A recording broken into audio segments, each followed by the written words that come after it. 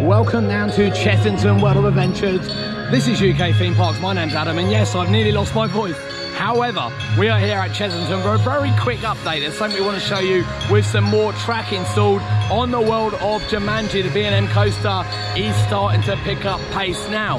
So what we're going to show is a quick overview of the site, but in particular the new track that has been installed, which is coming out the back of the station, showing obviously that it will go backwards before it goes forwards.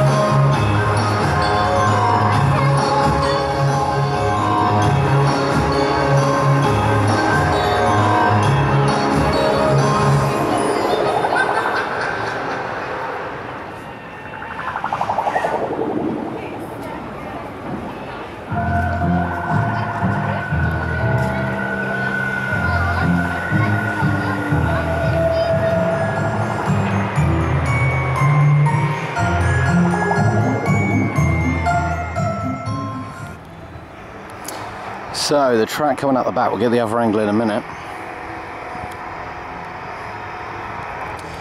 Of course, lots of work going on the station.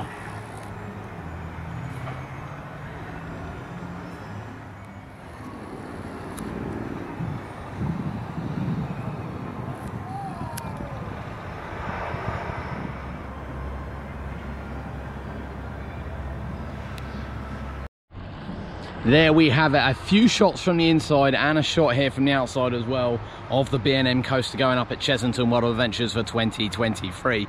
The excitement is massive, it really is. As you can see, since we were last here, lots has happened on the actual station building as it continues to go up. There's some like cargo netting on the inside.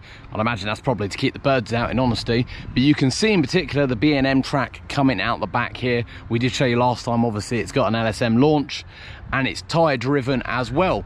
So the expectation is the tyres will push it backwards as it will come up around here, and then it will engage quite early as well, because obviously the limbs are, the LSM limbs are coming out the back of the actual station. So it's actually going to start accelerating quite quickly before going through the station. So the people in the station are going to have a right laugh at you shooting through, which I absolutely love. So yeah, acceleration starting quite early. I wouldn't expect it to start any earlier than that, but that is still a good 15-20 foot before re-entering the station. Obviously not knowing the station arrangement and how close to the front you will be. But what a sight it is. What a sight it is. Now there's no more track arrived yet in the car park, so there's no point in us showing you that. And as we said, that track has now been brought onto site that was there, and that is there. There's a couple more bits left over there as well.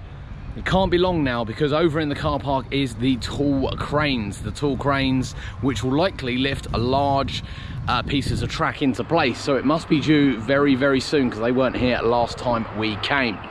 Can't wait, can't wait. Will we catch a lot of it before the end of the season? We are pretty much there. Not sure if there's any more updates coming for a while. This might look completely different by the time we next come.